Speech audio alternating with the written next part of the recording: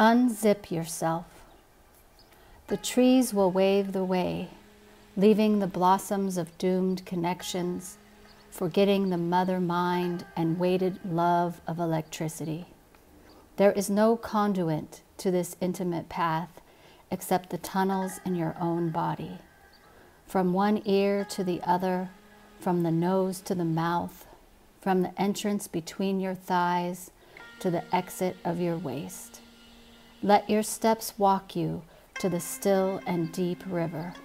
Float and listen to the frequency of the earth cracking beneath you. The muscle laughter of the beach children. Feel the vibration of the underwater spiders reaching for your memories. Cleansed and rinsed of the worry of why, find the hot sand on your back and breathe into those tunnels until they become a cave to wander.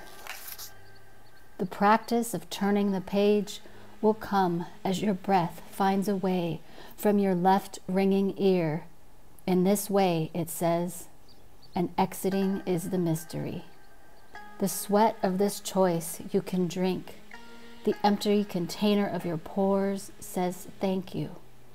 This is a rinse and repeat journey. Back to the river, listen to the depth, and let the coolness know you.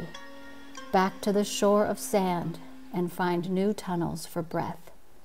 Our intention is pleasure of self. This isn't plastic toys or silicone shafts. This is honoring the holy holes. This is hugging the abandoned entrances. This is emptying the hunger of the never-to-bes and never-agains. This is letting the cosmic love that made you shine its power on your rest. This is finding the note between F and F flat, using sharpness as a guide. There is music you cannot hear that wants to fill your gaps. The path seems boring and long as night. It is the only way to find the missing piece. Eat it or drink it or bathe in it. Just give it to a hole. Your cells will know the magic. You will glisten. You will glow. You will know nothing.